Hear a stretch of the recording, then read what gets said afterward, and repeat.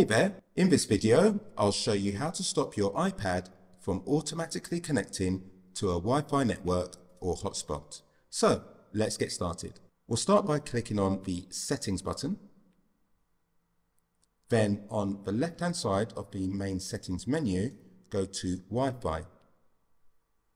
If it's not already, make sure Wi-Fi is turned on. My Wi-Fi network is internet and it has automatically connected to that. I'll now show you how to stop that. Click on the eye on the right hand side. Second line down we have auto join. Just toggle that off. Now we'll test it. Click on Wi-Fi to go back and turn off Wi-Fi.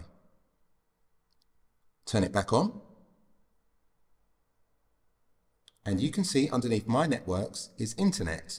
It hasn't automatically joined. If I want to join again, just tap internet. And as you can see, it's connected. If I want to auto join again, press the I and just toggle on auto join. So I hope that's been helpful. Give the video a thumbs up if it has. Thanks for watching and have a great day ahead.